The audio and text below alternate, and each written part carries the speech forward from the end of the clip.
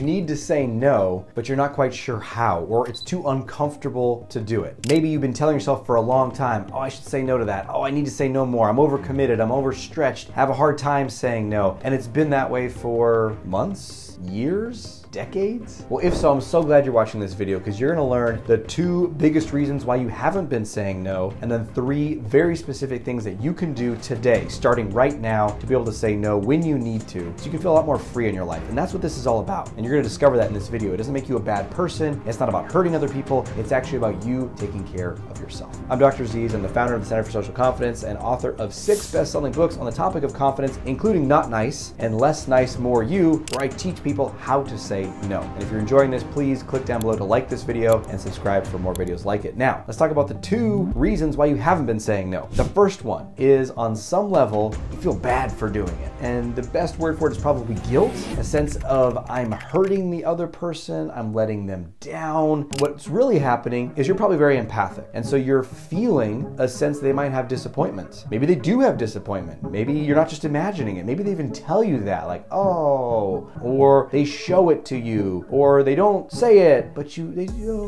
just feel it as they walk away. You can feel it through their text when you've told them no, and they say, oh, that's cool, that's okay, and you're like, oh, So that feeling of guilt can be so intense and so uncomfortable that you do anything you can to avoid it, so you end up saying yes. Can you relate to this? And behind the guilt, it's not just a feeling of guilt. The reason you feel guilty is because you've broken a rule. So at least in your mind, it might not be a real rule, but you might have a rule that says it's bad to say no. It's bad to disappoint people. It's bad to not give people what they want. And now, every time you break that rule, you feel this guilt. And it doesn't have to be that way, and it's not actually necessarily even healthy for relationships, but that's how it's set up. That's the reason number 1. Reason number 2 is fear. Fear of them getting upset, fear of retribution, fear of them withdrawing, fear of loss. Like, oh God, I better do what they want or else I'm gonna get fired, I'm gonna get let go, I'm gonna get looked over, they're gonna sneakily attack me later without me knowing it, they're gonna withhold love, they're gonna dump me, they're gonna withdraw, on and on. I could look at your social life, your dating life, your career, your family. It's this fear of retribution or loss. And that can keep you in the cage. Now you got guilt and fear, and most people just operate with their hands tied behind their back, doing what everyone else wants, saying yes, yes sir, yes ma'am, and then it's like your life isn't fully your own. It's kind of a runaway train. Do you feel that way? Do you feel overcommitted, exhausted, or just resentful because you're doing stuff you don't want to do with people you don't want to do with? You're there longer than you want to. It's like you don't have any conditions on your time and your life, and it's not yours. So are you ready to change this? Here's 3 strategies on specifically what to say and how to do it so you can say no in a gentle way. Because I think the fear is like, if I'm going to say no, it's going to be all harsh and mean and critical. And here's the biggest secret to saying no in a skillful way. You ready? Giving yourself 100% permission to say no. I'm allowed to say no. And you say, oh geez, how do I do that? I don't feel that way. You don't feel that way because you think, you have a mistaken idea that you're responsible for everyone's feelings and that you're people's only source, someone's only source for social connection or friendship. Someone asks you a favor, you're the only one who could do that for them. That's not true. If you say no, they're gonna find somebody else. And I know that might be a hit to our ego. Like,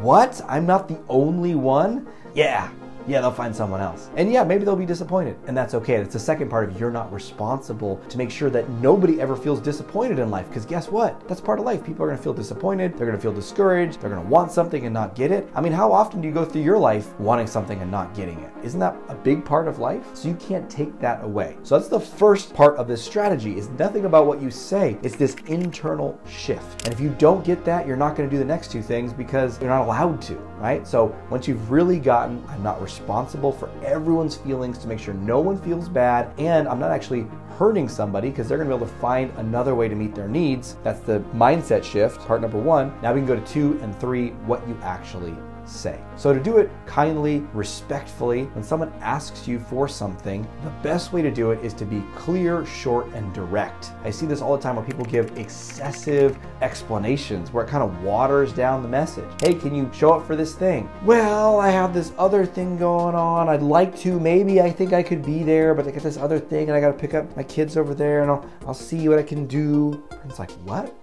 Right? Or worse, you say, yeah, I'll be there. And your head's saying something different than your mouth is, and you're giving a very mixed message. So clarity is power here. And if you want to make it kinder. You receive the invitation before you say no. So try this one on. Someone says to you, hey, can you come to my party? And you say, oh, thank you. Thank you for the invitation. That sounds like an awesome time. I'm actually committed and not able to come at that time, but thank you so much for the invite. Or you can say, I'm not available. You don't have to go. And that's another thing. People are like, you have to explain why. Well, I totally would be there, but I got to take my mom to the thing, and then I got this work thing, and as if you owe them the long explanation. You don't. Say, oh, thank you so much. I'm not available, but I'd love to catch the next one. So here's the other part of being skillful. If you actually care, like maybe you don't want to have a relationship with that person, you don't want to see them that often, then you don't add this on. But if you do, you say, hey, thanks for the invitation. That sounds like an awesome time. I wish I could be there. I'm actually committed to something else. And here's the part to add on, but I would love to join you for the next one. Or, hey, I can't make it to that, but, and this is where you put your counter invitation. You express your interest. I can't make it to that, but I'd love to go with you on Saturday to the game, right? So now, even if they say no to that, you're showing that you do want that connection. And that really mitigates if you're the fear of someone withdrawing or thinking you don't like them. No, you offer something else. And here's the other part. Number 3 is say no as many times as needed. Because sometimes people are like, I said no, great. Then they asked again, okay? So I had to say yes. It's like, what?